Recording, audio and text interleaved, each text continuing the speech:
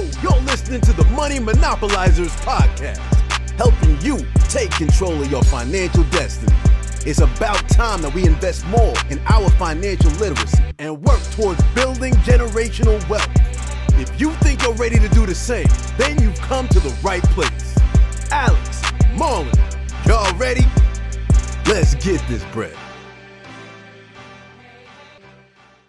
What's good, everybody? It's Alex Camuno here. We are back with episode 16 of the Money Monopolizers Podcast. I'm here with my co-host, Marlon Walls. Marlon, how you doing today, bro?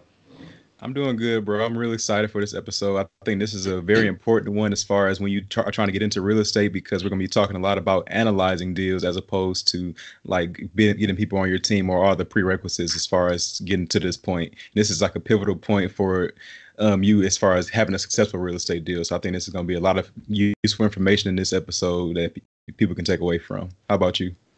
I'm doing good, bro. I just got back from vacation. Last week or the end of last week, and it's been, bro, that was an amazing vacation. Super fun. We went to Hawaii with some of the homies, so it was cool. We did a lot out there, and that was like a week-long vacation, so it was good to like, you know, take a break from this summer. That was kind of like winding down the summer, get before we, you know, close out this year. We're trying to close out 2019 strong and go into 2020 real strong, so it was a good way to, you know, kind of wind down or actually kind of, I guess, before amping it up now, what we're going to do here for the rest of the year. So it's cool. But yeah, other than that, let's see what else.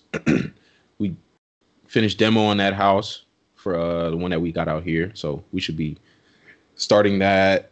I guess we'll be continuing that until it's finished in hopefully 2 months.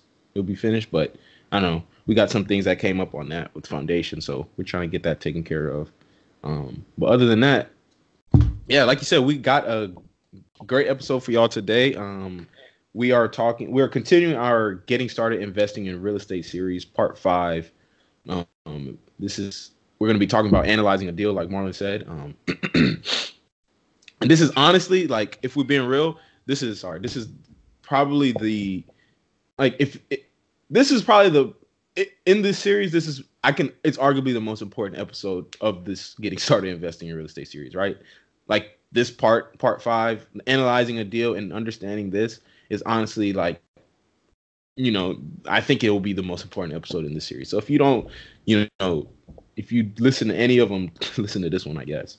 I would say obviously listen to all of them, but make sure you're paying attention to this one. Because honestly, in order to be like, you know, a successful real estate investor, you have to be smarter than most people. And that's something you got to know. You got to be smarter than most people. And what I mean by that is, like, well, when we talked about it in like episode 9, right? When we talked about the key to being wealthy, I talked a lot about in there. The key is mainly what you know, because what you know is what's going to set you apart from everyone else, right? If you know more than most people, you have a more versatile tool belt, right? So you can do more things than most people. And in real estate investing, the best way to, you know more than most people and have a more versatile tool belt is by knowing how the numbers work in real estate.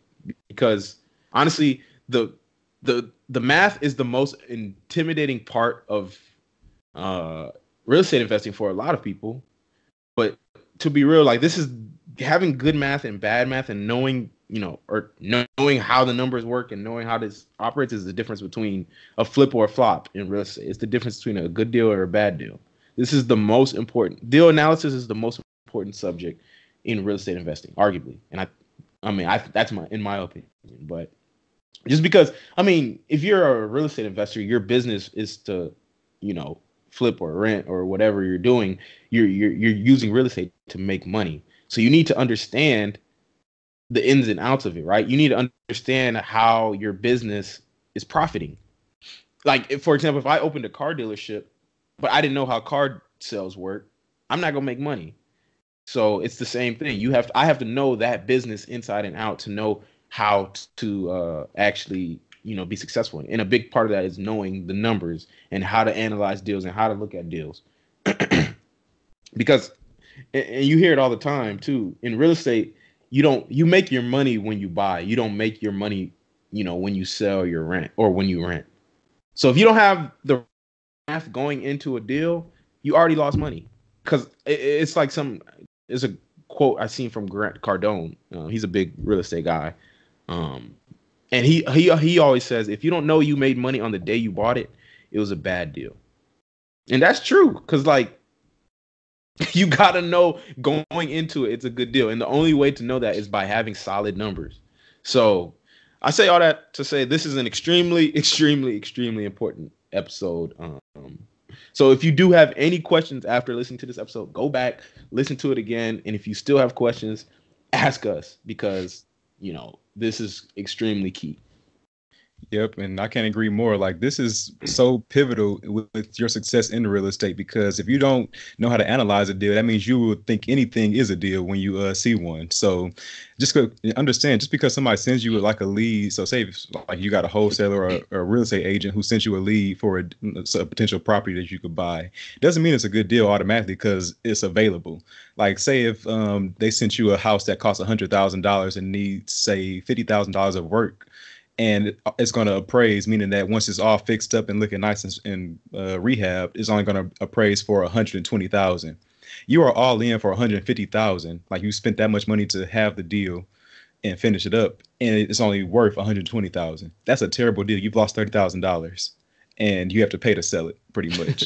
So, yeah. I mean, we'll go a lot more in depth into that throughout this episode to understand what a good deal looks like versus a bad deal. But understand that you have to account for a whole bunch of different expenses besides just the purchase price and rehab, because you're actually going to be in for more than that $150,000 when you allocate like variable expenses that you may accrue, holding costs. We'll get a whole bunch more into that later on. But understand that analyzing is so vital to you having a successful real estate deal. But at the same time, nobody wants to spend all day analyzing each and every deal, like, because deal analysis takes a lot of different numbers into consideration. And if you get like 10 or 20 deals a day, you're going to sit there all day just analyzing potential real estate deals. Nobody wants to do that. So that's why we're going to show you throughout this whole episode how to analyze them as quickly as possible, rules of thumb that different investors use, and in order to be successful in real estate. And also understand that no one area is alike. So if you are investing in Cali versus investing in Indiana versus investing in Texas, these rules may vary just a little bit as far as feasibility. Yeah, definitely. And I'm glad you mentioned all that, because the way we kind of are going to structure this episode, and we hope it won't run too long, but, you know, whatever happens.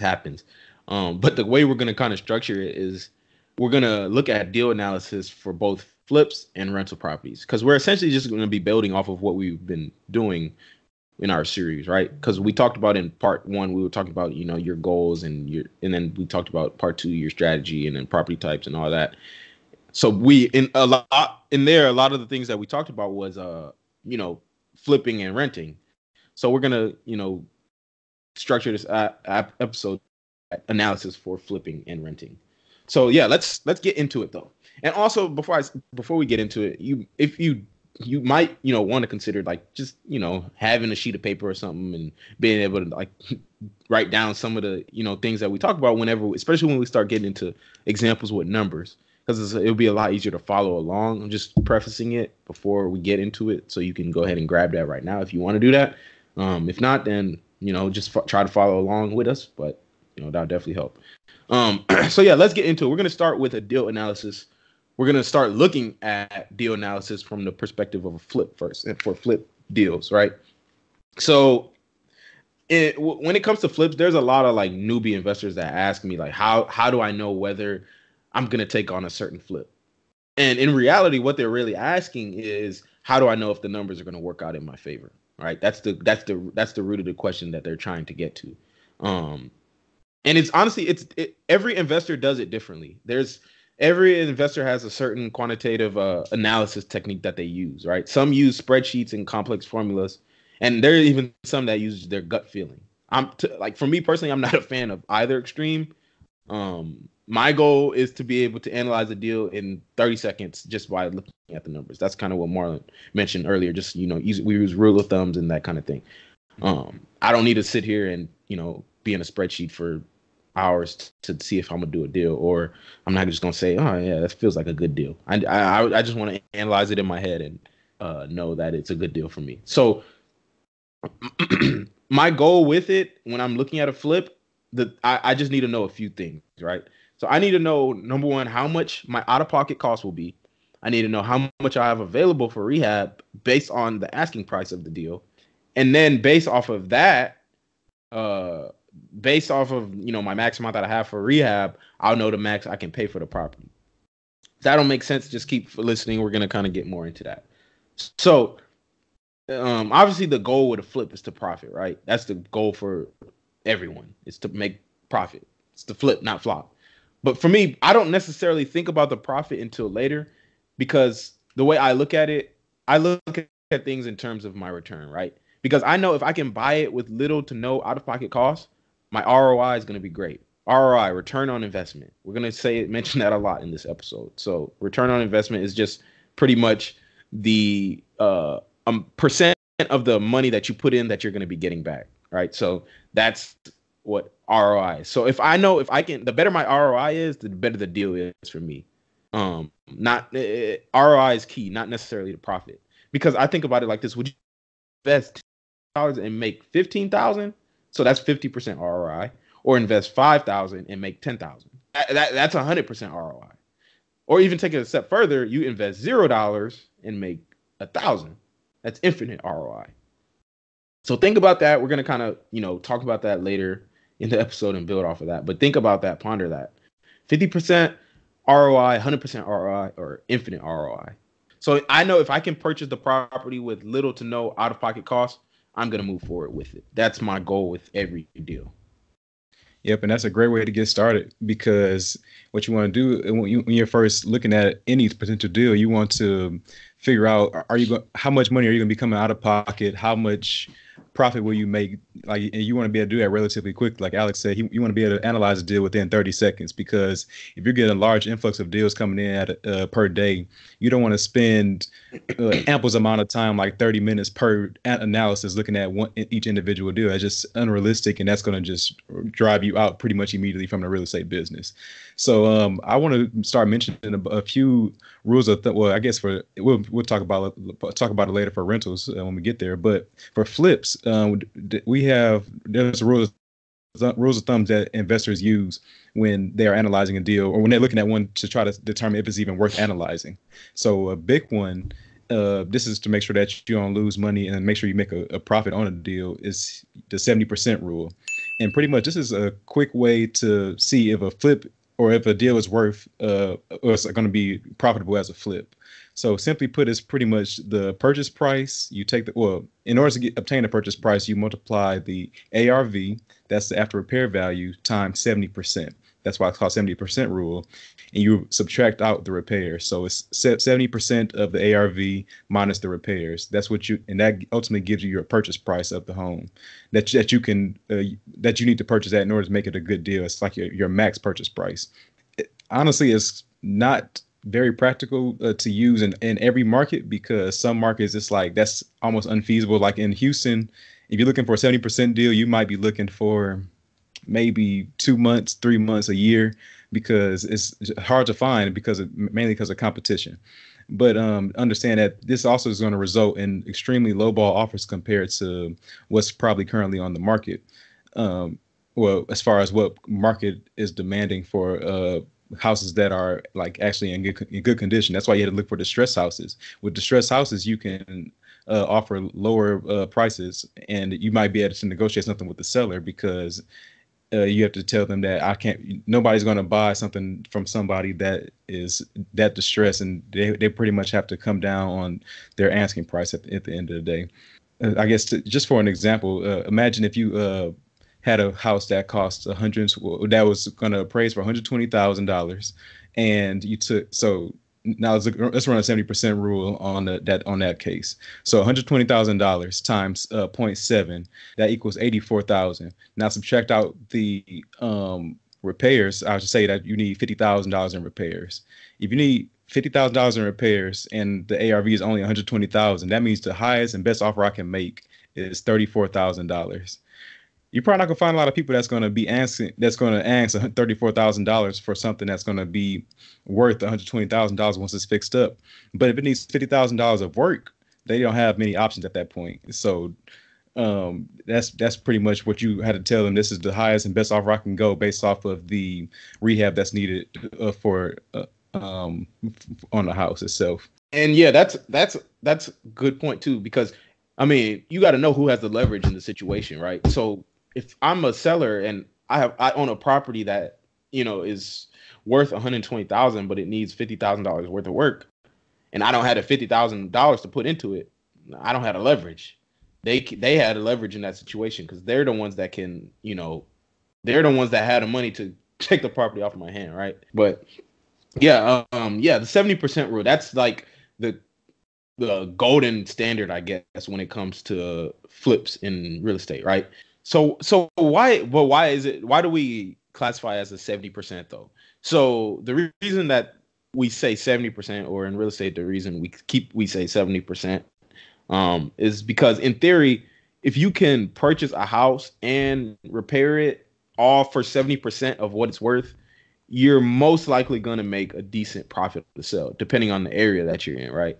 Like Marlon was saying, it's not going to work in every market. Cheap states like Louisiana or, you know, Oklahoma, you can make it work at maybe 65%. But in the expensive states, you may have to go up as high as 85%, just because it costs a lot more to be all in. So in California, purchase prices are a lot higher. Repair costs are, I mean, you can assume that that's uniform all across the country. The cost to just assume that it's uniform. But the purchase prices are the things that are variable. You're not buying a house for the same price in Louisiana as you are in California. So you're going to have to be in higher percentage. So, but I mean, here in Texas, 70% is, you know, pretty, you can make 70% work here, depending on the type of property you're trying to get. But yeah, the biggest thing to know about this whole rule of thumb, or this guideline, 70% rule, it's really dependent on the ARV and the rehab estimate being accurate. If you don't have those two things like accurate, I mean, you might as well just go off of gut feeling then, because it'll be the same thing. Because if you overestimate the ARV, you're going to pay too much. And if you underestimate the rehab, you're going to pay too much. Because remember, it's 70% of the ARV. You need to be all in for 70% of the ARV. So that's why the ARV, knowing the correct ARV and determining the correct ARV is so key. And honestly, it's determining ARV is a skill that you have to develop and practice. It's not something you just know. And most even agents and struggle with coming up with accurate ARVs. It's not something that you just know. But I kind of want to talk about just real quick how you kind of come up with an ARV. I'm not going to get too in detail into the ARV just because this is not about that. This is more so about deal analysis. So for the purposes of that, I'm just going to talk about the, how to find it real quick. But typically what happens is either an agent or, you know, yourself, you can do what's called a CMA. A CMA is a comparable market analysis. This is pretty much where you just are finding similar properties that have sold for, certain amounts, and they're, they have similar characteristics to your subject property. And you're trying to, based off of those properties, you're trying to determine what your property will be worth, right? Because that's how residential real estate works. Properties values are based off of similar properties, otherwise known as comps. So typically they'll do a comparable market analysis, the agent will or something, and that's how you determine what your ARV is. So like I said, I'm not going to get too much into that. That's really all I'm going to say, just because this is not about that. So for the purposes of this episode, moving forward, we'll just assume that our ARVs, when we start talking about examples, are going to be accurate, right? We're going to assume that that's the ARV, the true ARV. And the same thing with rehab costs. We talked about rehab costs in I think it was a previous real estate episode, which is 2 ago. But estimating rehab costs is probably the toughest part about real estate investing. It's the hardest job because there's so many variables that can come up and that you just can't account for until you actually start repairing houses. So honestly, unless you're a contractor yourself, don't even try to do this yourself, especially in the beginning. Just go ahead and get hired out to a contractor to get you a bid for your rehab, and use that bid and go from there. Just make sure they're good contractors. We talked about finding a contractor in that last episode when we were talking about building your team a few episodes ago. So go listen to that and listen to when we were talking about contractors if you want to know how to find a good contractor. But like I said, same thing for the purposes of this episode. When we start doing examples, we'll just assume that rehab costs are accurate for the purposes of the example. So I kind of want to tie all that in together with the financing aspect of this whole thing. So depending on how you finance deals is going to determine on how you buy them. So for me, right now I'm using hard money to finance deals. So hard money lenders, they lend with the hard asset as collateral. We talked about that in that episode too. Go check that out if you aren't familiar with hard money lenders. But they pretty much lend based off of the asset. Or based off of the hard asset. That's the collateral in the deal. So what I want to do now is kind of go into an example deal so that we can tie all this together and see how we'll approach a potential deal, how we'll analyze a potential deal. So and this is when your paper will come in handy now. Yeah, definitely. Break out your phones for notes or get out a piece of paper or something. Facts. Because we might get a little bit into the weeds. But so let's say we got 123 Main Street, right? We got it from a wholesaler. So 123 Main Street, the wholesaler is asking $55,000 for it. So that's your asking price. And we'll say the ARV on the house is $130,000. So that's your ARV. And we'll say the rehab estimated repairs are about $45,000. So we're gonna use a hard money lender on this deal. So a hard money lender is gonna give us terms of, they're gonna say, hey, okay, we'll lend you 70% of the LTV. So 70% of the LTV is loan to value. So they're gonna pretty much lend you 70% of the value of the house. So they're giving you 70% of the ARV to do whatever, to buy the house and also repair it.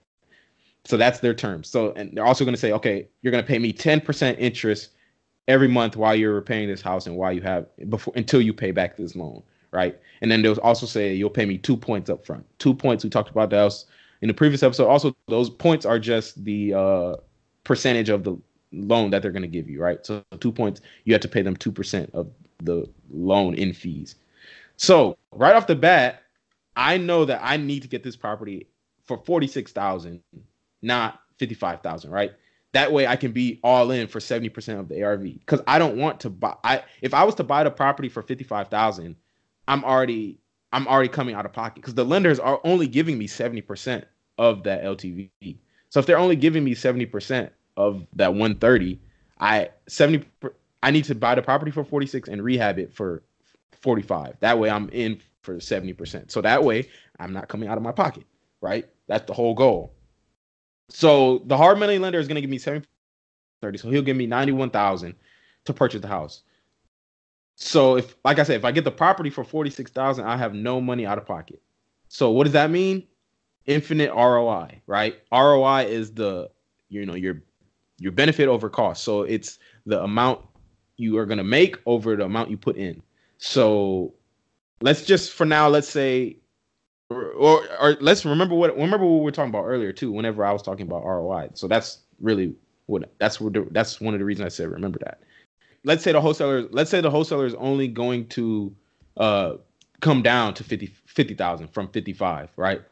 So that means I have to come up with the other $4,000 because the lender is only giving me 91, but I need 95, right? Are y'all following along with what I'm saying? The lender, I'm just trying to, maybe I'm dumbing it down too much, but I'm just trying to make sure everyone is following along. If they're only going to give me 70% of the 130, right? That means they're only going to give me 91,000. But the wholesalers now is only going to come down to 50,000, not the 46,000. So that means I need to come out of pocket for the rest, right? So that's going to decrease my ROI, which is fine if the ROI is still good enough, but that's kind of how it's going to go. So that's kind of how you approach the deal in the beginning. But before, the next step will be really determining the profit, because I mean, everything else is pretty much set in stone. But before we determine what a profit is, we need to figure out what the fixed sales cost will be so that we can also, tie that into our true ROI, right? Because that's part of the equation also. So when I say fixed sales costs, those are pretty much, the fees that are going to be associated with selling the property when you flip it. So with fixed sales costs, you got your fixed costs, which are like your various fees, commissions, and costs associated with it that are just outside. Those are the ones that are outside of the rehab costs.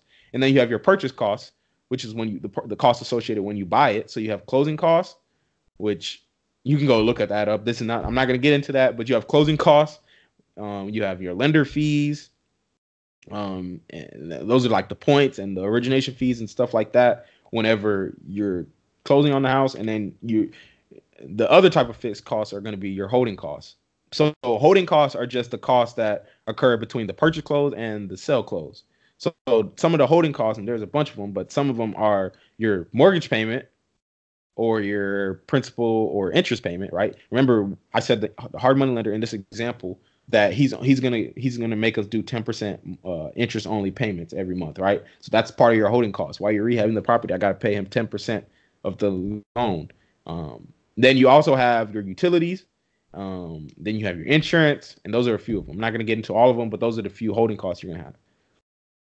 And then obviously, whenever you sell the property, you're gonna have costs associated with that. You're gonna have to pay commissions, 3% to each the selling agent, the listing agent, or the buyer's agent and the seller's agent.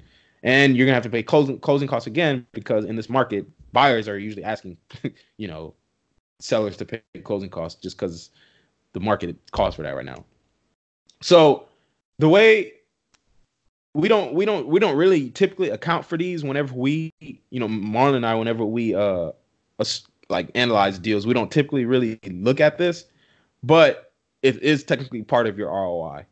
So for our example, let's assume that we have $15,000 in fixed costs. So write that down too if you are writing this down. So now after all that, we can calculate what our profit would be now, and then determine an ROI based off of that. So Marlon, based off of all this, what would our profit be?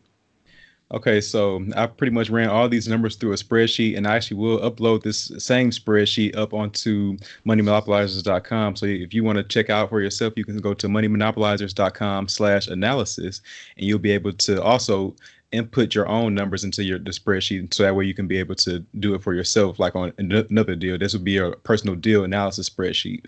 But just in general, I ran the numbers on this one, and we came out to a grand total of $8,273 in profit. And that's basically saying that after 1 month of basically real estate or flipping work, so say you did 1 month of rehab, you came out with this total for like in profit. So that's a pretty good deal for 1 month. I don't know how many people are making $8,000 a month, but sound like a pretty good return on your time, I would say. Yeah.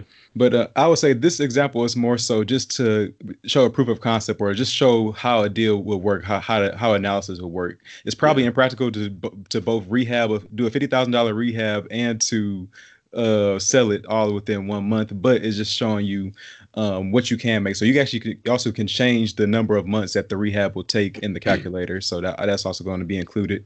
And I would say more in general, you might want to say like 2 to 3 months for the rehab and the sale of the property. But I want to say all this to say, when you first start analyzing the deal, it may seem scary at first. Like, you may not know exactly all the numbers to input, but over time, as you continue to do it, you become more comfortable. And then it's basically like how people always say, practice makes perfect. Now with this, practice makes perfect, and you build confidence in your ability to know what a good deal looks like. And understand, like, if you have to, by at this point, for me personally, I see like 15 deals per day, and I promise you don't want to put each one of those deals through this calculator or through the spreadsheet that I just that we just talked to you about. You want to use those rules of thumb that I mentioned earlier, like that 70% rule. That's something that you want to use before you do this analysis. That way, just from looking at it, like, is this even worth my time to even analyze further? Because you don't want to analyze every single deal, but in the beginning you might just want to get the practice. But once you start getting up there as far as doing more deals, you don't want to be analyzing every deal that comes into your inbox. It's way too much time spent, and it's gonna really just drain you mentally. I promise that. And also remember this, no one deal is going to make you rich, because I think that's a problem with a lot of people, is that they want to make sure that they have every deal perfect, making like $15,000, $20,000 off of one deal. And in reality, your first deal, you may not make anything. You may just break even. But it's okay, because at the end of the day, that's like your learning experience. That's like you paying for your education almost. You're going to pay somehow. Either you can pay some type of guru that's going to charge you $20,000 for their classes, or you can break even on a real estate deal that's going to teach you a lot more, because you're learning by experience. And even if you lose money on it, big deal. Like you said, it wasn't going to make you rich anyway. Even if you made $20,000 off of it, it wasn't gonna make you rich. So if you lose money, it's a big deal. Yeah, you don't want to lose money, but it happens. It's gonna happen in your real estate investing career. You will lose money. So consider it tuition to the School of Hard Knocks.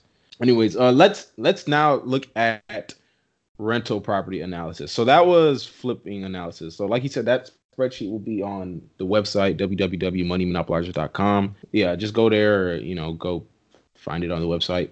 And then you can kind of play with that calculator and manipulate it to just see how stuff kind of works and how the numbers work. And yeah.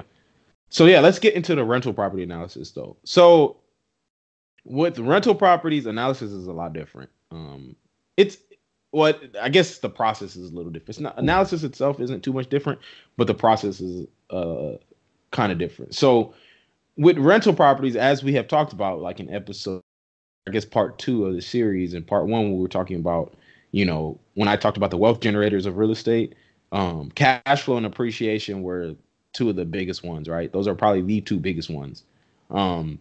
So with rental properties, those are the 2 most important factors whenever I'm analyzing a rental property. I need it to cash flow and I need it to appreciate, right? So cash flow, what is cash flow? Cash flow is the money remaining after paying all expenses, right?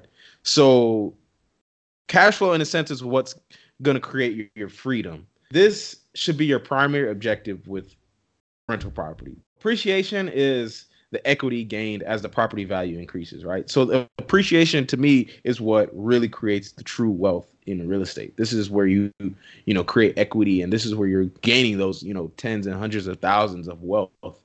Cash flow is going to give you the freedom and the time freedom, but appreciation is going to create your wealth, right? And if you buy properties right, they're going to appreciate. Just go listen to episode 11 for the types of properties that you should be buying to take advantage of appreciation, right?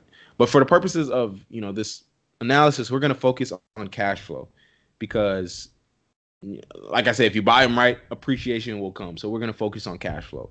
So let's dive into that. So cash flow is, like I said, it's the money remaining after you pay all your expenses, right? So your income minus your expenses. Knowing what is exactly classified as your income and your expenses is extremely key, right? You have to know those to a T, especially the expenses. But for the income is pretty straightforward. Income is the rent that you're going to get from the tenants, right? So the key thing here is just knowing the fair market rent. That's just pretty much the price someone is willing to pay to use your property.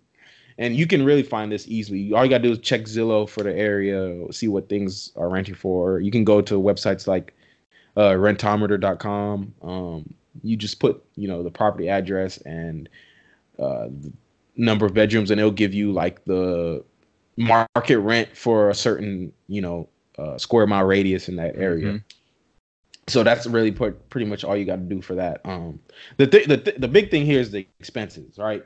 So the expenses are the key thing because this is where people get messed up, but they underestimate their expenses when it comes to rental properties. So expenses are just pretty much anything you have to pay with the income. You use the income to pay the expenses. And underestimating the expenses is the difference between you owning an asset and a liability.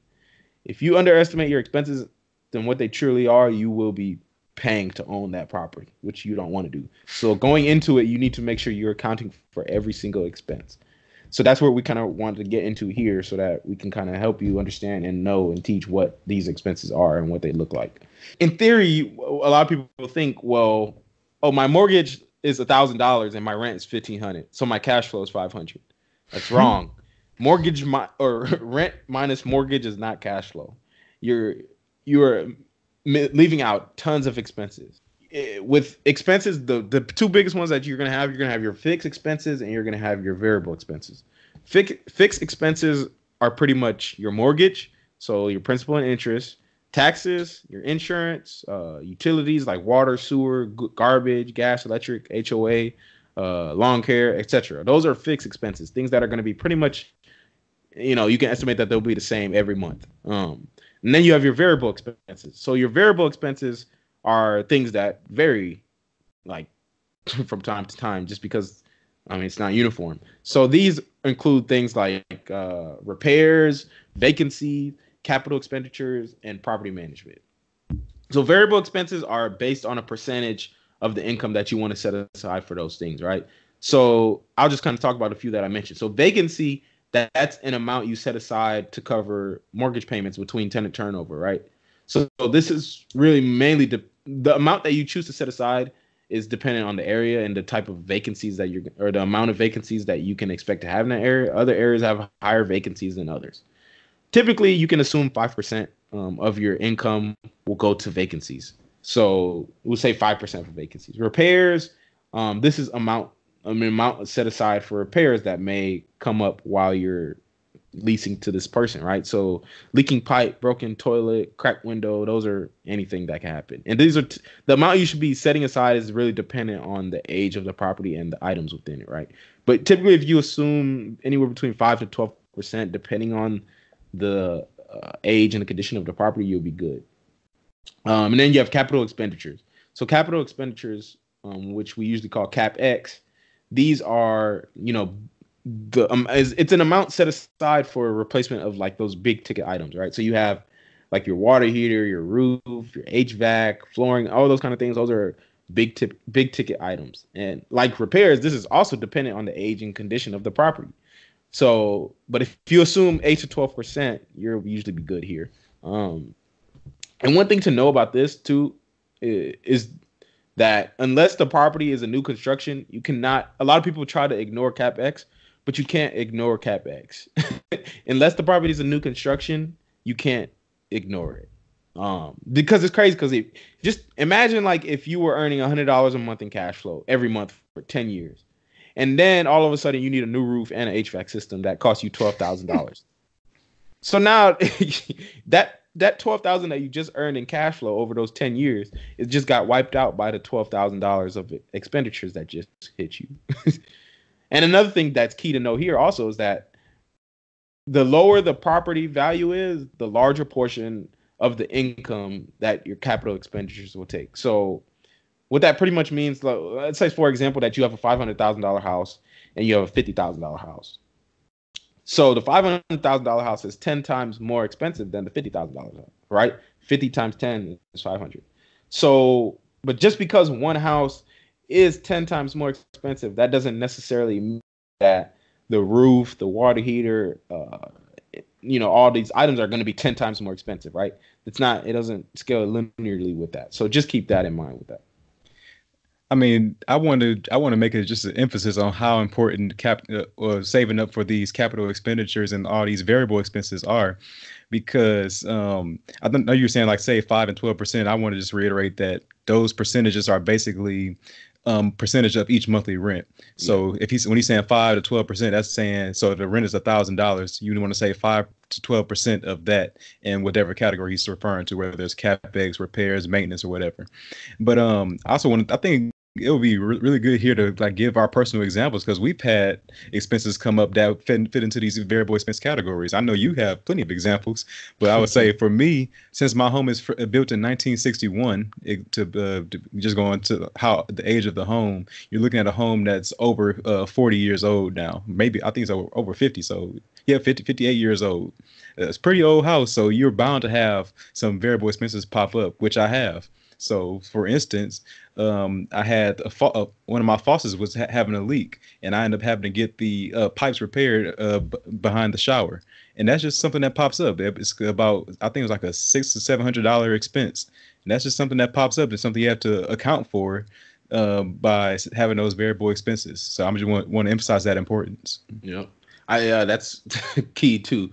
Very, very, very important, because I remember whenever I first bought this property last year, oh my God, I was getting cooked by these capital expenditures, bro. I remember the tenants moved in October, and it hadn't even been 2 weeks, and the power went out, and I was like, oh shoot, you remember that whole catastrophe? But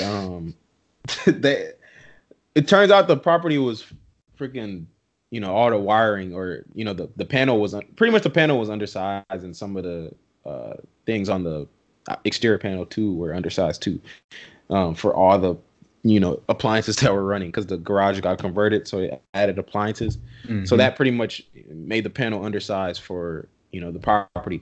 And the tenants moved in, and boom, within a few days they didn't have any power, and What that mean for me? I mean, I'm the landlord. I got to take care of that. So what does that mean? I had to get a new panel. How much did that cost me? $2,200. So, you know, and I'm not saying that to scare you, but look, once you get into this, make sure it's good also to have some, you know, cash in reserves so that, especially in the beginning, because if something like that happens, like if I wasn't able to pay for that, oh man, I don't know. That would have been bad. I don't even know what happened, but that would have been bad. So it definitely had that, you know, in mind, and saving for that is key, and not to skip out on that. And then the last variable expense too that I'm gonna mention is the property management. So property management is the amount you're gonna pay, you know, someone to manage your tenants, right? This is, you know, you can think of this as your freedom price, because once someone else is, this is probably once you get into, you know, rental properties, the income is supposed to be passive, and to truly have passive income, you have to be removed from, you know, management. So by paying someone to manage for you is what's going to give you your freedom.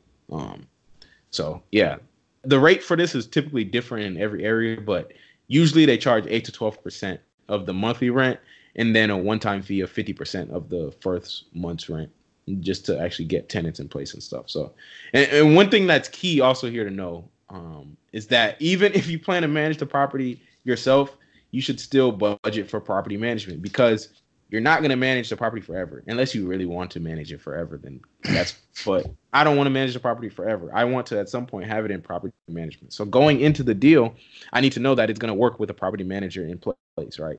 So that's kind of how you should be approaching that. So those are the primary variable expenses. I kind of wanted just to talk about those just so that you're aware of them, because I don't know if we're going to really ever touch on them again in this series. So just so that you are aware of them. All right. And yeah, I mean, that's a whole bunch of good points. And I think just to emphasize on the property management in particular, you want to, like you always say, you want to start off with the end in mind. So when you go into any deal, you want to start off thinking, I don't want to be managing this when I am 20 years down the line, because I want this to be a passive investment. I don't want this to be something that I have to continue to have as another job. I don't want to be a property manager. I want to be the passive investor that's just collecting the income check. That's all as an investor, that's what you want to do, because you're looking for time freedom. You're not looking for more cash, but more work at the same time. So just think about that when you're talking about accounting for all of these variable expenses. And just to relate to what we talked about with the flips, even investors also used different rules of thumb in order to determine if a rental is a good deal or not. And I just want to talk about a couple of those. So starting out would be the 1% rule. So the 1% rule is essentially just taking the value of the home, the ARV of the home, and then multiplying by 1%, so 0.01. And that's basically telling you if the rent can be equal to or more than 1% of the value of the home, that's basically them saying that this will be a good investment. That doesn't work in all areas, like we always say, but it's a good rule to look at. It's some areas it actually might be 2% that might work for you. Like you may be able to get up to 2%, but in general, if 1% of the ARV of the home is capable of being garnered in rent per month, then it's probably a good investment. And then you're saying like 100,000, a home worth 100,000 should be able to rent for 1,000, right? Yep, that's exactly it. So if I have $100,000 house, or that in the ARV, I would definitely want to find a house, or I want to find rent that can be had for $1,000 per month, and that's really the goal with that. And that's how you can almost know that this would probably be a good investment. Yeah. As far as a rental. And then another one will be the 50% rule. This one is when you take your monthly income, so say that $1,000, you subtract off 50% for expenses. That's where the 50% comes from. So now you have 500, then minus the P&I, the principal and interest, and that will equal your cash flow. If that's a positive number, that means that this might be a good investment as well. And that's trying to show you what your cash flow is going to be. Essentially, it's not completely accurate, but it's a good rule of thumb to follow, just to track and gives you like a ballpark figure. Yeah. And those expenses are what Alex was talking about earlier, those fixed and variable expenses. So the fixed would be in the utilities, the insurance and taxes, not the P&I, the principal and interest, like the mortgage itself, that's not included. because you subtract that out later on. But the variable expenses also are included in that 50%. That's where the number, the 50 is coming from. That's what it's comprised of. The CapEx, repairs, maintenance, property management, all that's included. So I guess using the same example as Alex mentioned earlier with the $100,000 house, if you have the rents that are at $1,000, and say that you put down, so you can't just have the whole home. You don't have the whole $100,000 loan. So imagine if you're going to buy a $100,000 house and put say 20% down, and that means you have a loan at $80,000, and just say that it's like 4% interest. So now you have a principal and interest. That's the mortgage itself is $380. So now we're going to put all that into the calculator we're going to put all that into this equation for the 50% rule. So you take your monthly income, it's $1,000 minus 50% of that rent, which would be 500. So 1,000 minus 500, and then subtract off the P&I, the principal and interest. That's minus 380. That gives you a total cash flow per month of $120. And so that's a positive cash flow. That means that this is probably going to be a good rental. Depends on who you ask as well, as far as what they're looking for per rental. Some people may be looking for $200 per month. Some people may look for $100. So it could fit somebody's qualifications. It could not. But that's basically saying that you get, so multiply that 120 times 12. That's another $1,440 per year.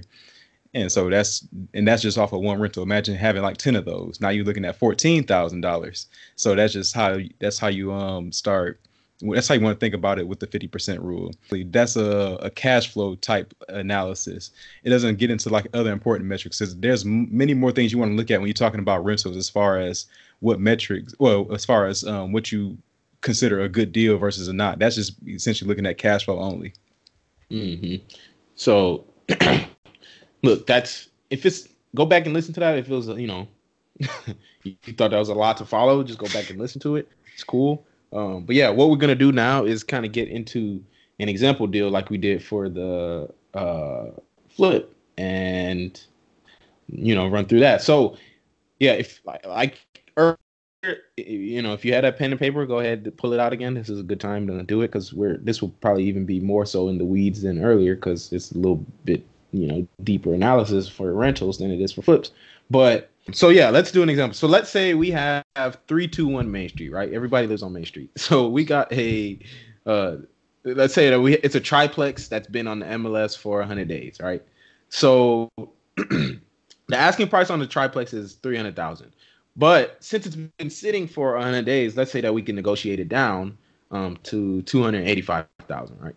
So for the purposes of this, let's assume that we're going to put a 20% down payment of $57,000. 20% of 285 is 57. So we'll say that our down payment will be $57,000. We'll pay closing costs of $3,500. Repairs for the property, because it needs some repairs, let's say $15,000. Pre-rent holding costs, we'll say, that's the time before you get the property rented out that you're paying for, the mortgage and stuff. Let's say $2,800. So the total cost to purchase this property would be $57,000 plus $3,500 plus $15,000 plus $2,800. So that's going to total come up to $78,300 or $78,300. Mm-hmm.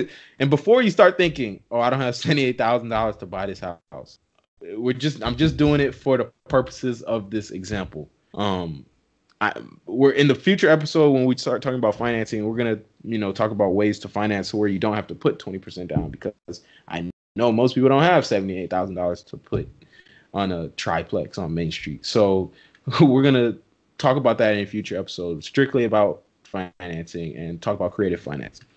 So let's talk about the income. So the income on the property, we're going to say that market rent for each of the units in the triplex is $1,200. So there's 3 units. So that means total you'll be getting $3,600 a month in rental income. So your mortgage on the property is going to be the price you paid minus your down payment, right? So you pay $285 minus $57. That would be $228. So you're gonna have a mortgage of $228,000, let's say amortized over 30 years at 4%. So that's going to give you a principal and interest of $1,090. Mm-hmm. So that's your P&I. Let's talk about more of the expenses. So let's say the taxes are $8,000 a year. So total, that's going to be 670. This is in Texas, by the way. So that's why the taxes. Yeah, that's why the taxes are so high. So let's say $8,000 a year, which is $670 a month. So you can, by the way, you can find the tax rate, on your county tax assessor website, and you can go see what tax rates are in your area. So yeah, let's say the insurance on the property will be $150 a month. Vacancy at 5% of your vacancy is going to be 5% of your rental income. So that'll be $180. Your repairs are going to be 5% of your rental income. So that's another $180. And your capital expenditures will be 5% of your rental income, which is another $180. And then for property management, we'll just say that it'll be $300 a month. So your total monthly expenses are going to come out to $2,570, right? So if you're following along, that's where you should be. $2,570 is your monthly expenses. So now we can calculate our cash flow. We have our income and we have our expenses. So income minus expenses equals cash flow. So our total income was $3,600 and our total expenses was $2,570. So that gives you a cash flow of $1,030. Wow. So you're making $1,030 every month off of this house. Literally, you're just making $1,030 every month. You're not even managing it. You're not because you pay for property management. You're not doing anything. You're literally just making this money in your sleep. That's the goal, right? Yes, it is. So, but is that a good deal? Honestly, it depends on who you ask. Because for me, I need to see what the cash on cash return on investment is. So cash on cash return on investment is just pretty much, it's a return. It's the amount of cash you're getting back based off of the cash that you put in. It's strictly looking at the cash and the money involved. And usually this is annualized for the first year. So let's look at what our cash on cash return on investment would be. So like I said, it's the amount earned over your amount invested. So we're going to annualize this over the full year. So let's say we're earning $1,030 a month, right? So multiply that times 12 and divide that value by the total cash invested, which was our $78,300. And that'll give you a percent return. So if you do that math, you're going to get 15.78% return. So what that means is this property will return 15.78% of your money in the first year. That is a great deal to me. Great deal. So because honestly, you can compare this to like the S&P 500, which is, it's pretty much the stock market. It's the largest, the largest 500 companies in the stock that have stocks, and that's the return that they're getting. Typically, over the last 30 years, the best you've gotten from this was between 7 to 8%. So if you're talking 15.78% within the first year only, that is a great deal in my opinion. But there are other factors to still take into account that's gonna, actually increase your return on investment. Your 15.78 is just the cash on cash return, which is just strictly looking at cash, not looking at all the other factors. So one thing to know with that is that in each year, because of amortization, your annualized return is increasing every year. So your when I say amortization, right, your loan is being paid down every year, and also your expenses are decreasing and your rent is increasing. Well, your expenses might not be decreasing, but your rent is increasing. Well, I guess technically your mortgage is an expense and that's decreasing. So that's gonna, in a sense, decrease your expenses, and also your rent increases with just over time. Rent increases, so that's increasing your return, right? You're manipulating the equation. You're increasing the numerator and decreasing the denominator. That's gonna increase, or that's gonna give you a higher percentage. So that's one factor. Another factor that's also gonna increase, or that's also gonna help with your return, is the fact that you're rehabbing the property. So now you're getting, increase in your appreciation and your equity just from that rehab alone, right? So let's assume, for purposes of like figuring out this new return, let's assume that the property is going to be worth $315,000 after you initially rehab it. So it's worth $30,000 more than you paid. Remember, you paid $285,000, and let's say now after you rehab it, it's worth $315,000. On top of that, let's assume that there is 2% of natural appreciation every year, right? So that means after 5 years, it's going to be worth approximately $345,000. So let's take all those things into account. You take your decrease in expenses and your increase in income, and then you take your appreciation and the equity gain from that, and you can And also on top of that, don't forget you're cash flowing every year. So for the purposes of this, let's assume that the property, you're going to hold the property for 5 years and then sell it for whatever, for the new value of $345,000 after those 5 years. Because remember, I said it's appreciating 2% every year. So let's say you're going to hold it for 5 years and then sell it. So for those 5 years, you're still cash flowing. So if you're assuming that the cash flow is the same every year, which it won't be, it's actually increasing, you're going to make around $30,000 just from those 5 years of holding the property, just from cash flow alone. So combine those, factors, combine all those factors, the point that, you're increasing your rent and decreasing expenses, you're gained equity from the rehab, you gain equity from natural appreciation, and you cash flow for 5 years. If you look at all those things combined and then you take those into account, your return is probably around 30%. And that's like amazing to consider, because you're not getting that in most other investment vehicles. You're definitely not getting that in the S&P 500 or the stock market.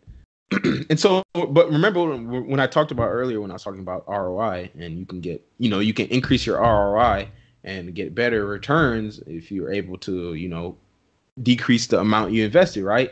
Because 15.78 is not bad. That's not a bad return, but you can get better. And in order to get better, what you have to do is either you lower your costs or you increase the income, right? It's an equation. Like I said, you have to increase the numerator and you decrease the denominator. Benefit over cost. You increase your benefit, decrease your cost, you're going to increase your ROI. And in real estate, it's a lot easier to lower costs than it is to actually lower income, at least in residential. It's a lot easier to lower cost than it is to increase income, at least when we're talking residential. So in this case, it's a lot easier to, increase your ROI if you just lower your costs.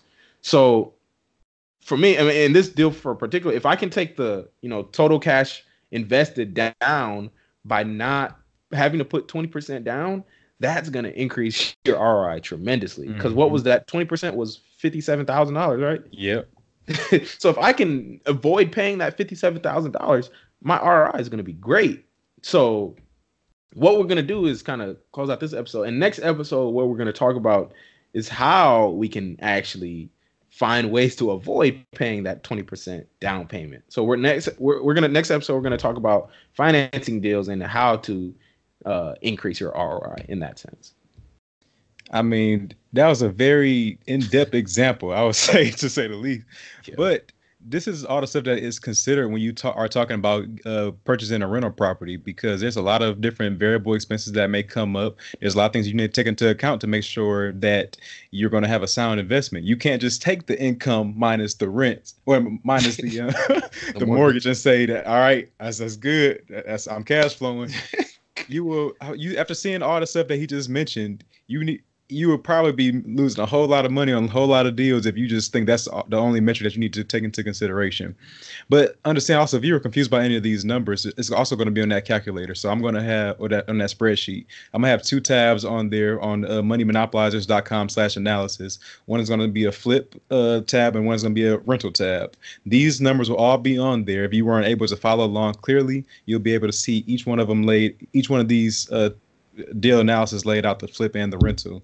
That way you'll be able to follow along and see the cash on cash return that Alice has been talking about.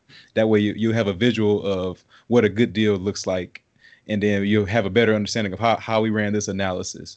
And then, like I said before, you'll also be able to change the numbers out and to run your own deals like that as well, and use our numbers as a guideline to know what we're like plugging in. So when he says something like taxes, he said 8,000 was the property taxes for 321 Main Street. It may not be that much in taxes everywhere. Like in Indiana, if you see $8,000 in taxes, you might own 10 acres or something. That's like that. You're gonna have a whole lot of land to have that much in property taxes. But that's beside the point. Just saying that you'll be able. You need to know how to put all these numbers into the equation when it comes to analyzing a rental or a flip deal. And like I said before, that comes better with practice. Facts. Great points. And so this was a really, like I said, this episode was very important. And you might be sitting here and you might feel overwhelmed by a lot of the stuff that we just talked about, especially with this latter portion when we talked about rental property analysis. But that's what it takes. This is what it takes to make good investments. You got to be able to know these numbers. It's very, very imperative that you're able to understand these numbers and know them inside and out. Seriously, you're going to get cooked if you don't know them well. So I'm just being real with you. So if you have any questions, like we said, go back, listen to this episode again. If that still doesn't help, sorry. Just you could, hit us up and I didn't mean to say sorry, but you could. I got something too. You could hit us up and we'll try to answer your questions as best as we can. And I just want to make one more quick comment because I know a lot of people are just overwhelmed beyond belief right now. I promise you, both me and Alex felt the same exact way when we first started studying real estate. Every term that we heard, cash on cash return on investment, that was a brand new term. There's so many real estate terms that you have out there, and it's like in the beginning you know nothing. So it's like once you start learning about it, I promise you, it's going to start excelling as far as your learning curve. You're going to start down here knowing nothing, but over time, the more you hear this stuff, the more you're going to start familiarizing yourself with these terms. Return on investment, that's classic. ARV, just things like that. You're going to hear these same terms over and over because this is exactly how real estate works. So over time, it's going to make more sense to you. You're going to be more confident and you're going to be more successful as a real estate investor. But it's all about just staying with it, sticking to it. Like he said, listen to this episode multiple times until it starts clicking in your head, because all the numbers here are, even though they're just a fictional example, they're very good as far as understanding what goes into a deal analysis. Facts. So yeah, shout out to you if you are still here and you are still listening. You're gonna go far. I hope. So but yeah, anyway, that's it for this episode of the Money Monopolizers Podcast. New episodes will be released every Thursday and will be available on Apple Podcasts, Spotify, and YouTube. Just search Money Monopolizers wherever you listen to podcasts. We hope you learned something of value today. If you did, we'd appreciate it if you rated us and left us a review on Apple Podcasts. You can also find out more info about us on Twitter at The Monopolizers or on IG at Money Monopolizers. We post informative content on there that'll keep you engaged. So check that out and share those posts. But until then, we out of here. You've been listening to the Money Monopolizers Podcast, helping you take control of your financial destiny. To learn more about how you can be in control of your money, visit moneymonopolizers.com. We'll catch you next time when Alex and Marlon share more personal finance and wealth creation tips with you. Now it's time to take action.